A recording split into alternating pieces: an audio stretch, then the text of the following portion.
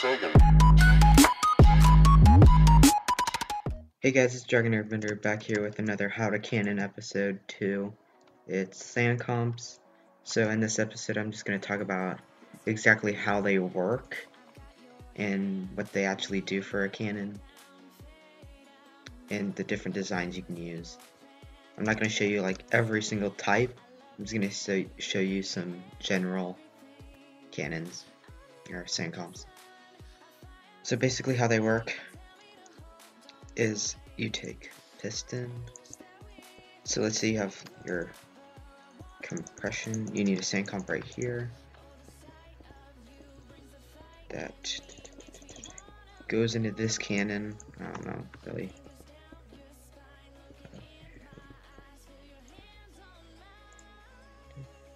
Just set this up real quick.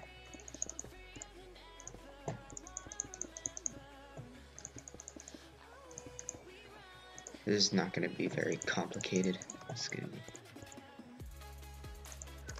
a real simple design for a cannon. Let me just get my inventory set up.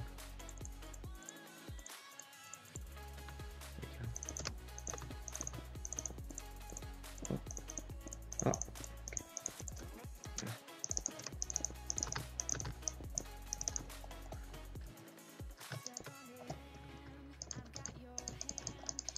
Just wire this up.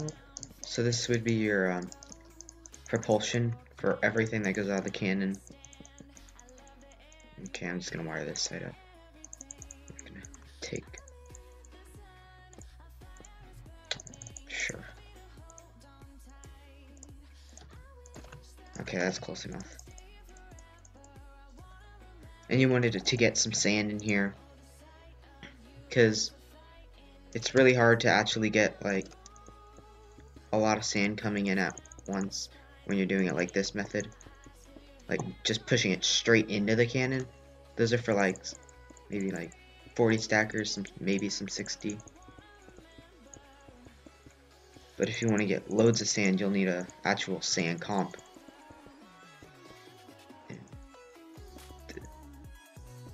So what you would do is you'd shoot a bunch of sand into this barrel right here, and then in this the propulsion would push it out and, you know, get the hammer and stack right down.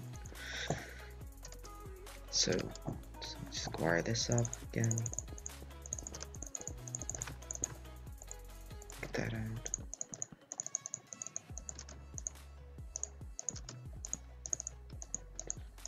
There we go. Put that there. It's gonna be really ugly, but whatever.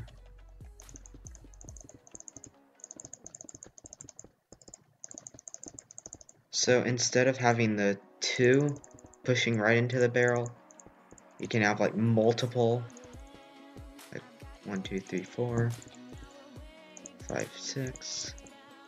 And remember that TNT only affects entities 7 blocks away, so it can only be this wide. Unless you actually build one that are like pushes it from here to over here and then back out, which I'll do that in another tutorial. But this is just going to be the real basic ones. 3, 4, 5, 6. 1. Satchel. 1, 2, 3, 4, 5, 6, 7, 8, 9. So it has to be exactly 10 repeaters, or actually 39 ticks, redstone ticks before, like for the piston to push out, so the sand's actually in this part to get fired. So, this set up. There's a few different ways you can get it to actually have all the sand fall down, but I'm just gonna use world edit because I don't want to mess with that right now. So, wire this up. GG20 TNT. Oh. Let's fill that also. Okay, everything filled. Set sand.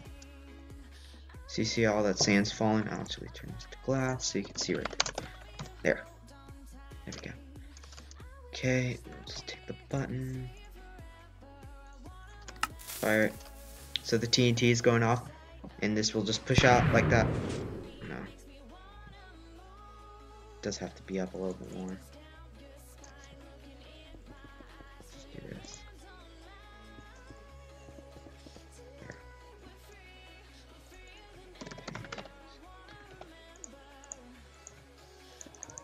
Ugh.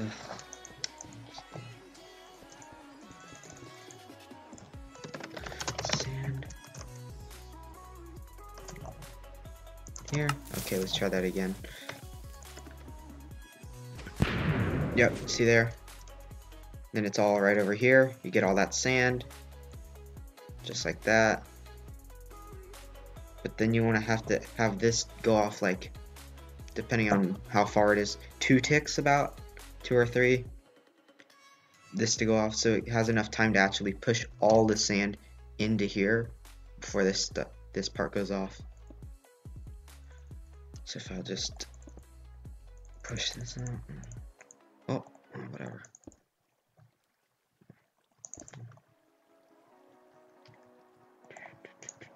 Oh, dang it.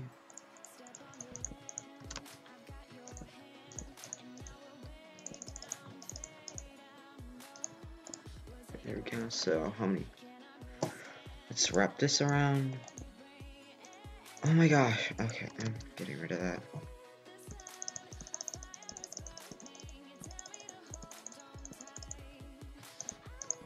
Okay. A little bit of timing. So that's 4 ticks to ignite that part. And we got 4 over here, so it needs to be 2 ticks. So we'll just add 1, 2. And this should work. Add some sand. Okay. Come over here at this. So let's say this is the wall. Set sand. Bam, ignite that.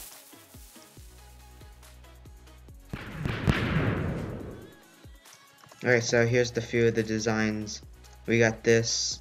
This is used for like 100 to 120s, maybe 120 maybe. It's pretty simple. I don't really like having them come from the side. Not anymore, unless they're reusable cobweb. I usually have them like this. Have the little sand plate. So I'll fire this. So as you see, it did compress it all. Not into a single block, that's why I don't really like these. You need a lot of power to actually compress it. But this is probably the one I use most. Goes on most of my cannons. So this actually, how it works is, do it right here. So let's say we had this. Get a button. Get some cobwebs. Sand. We get some sand right here.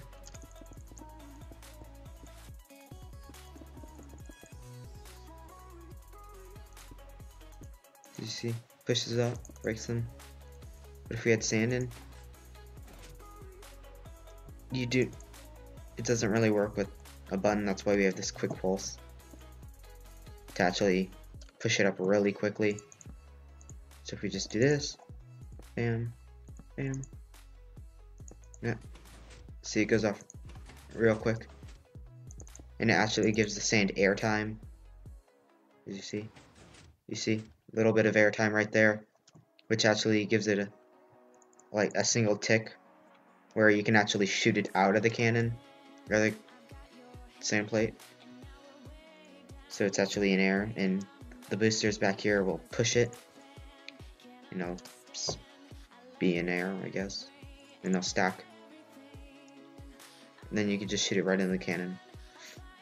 This is for 240s, because as you see, this one's kind of tall, because it does have to be stacked up 20 high.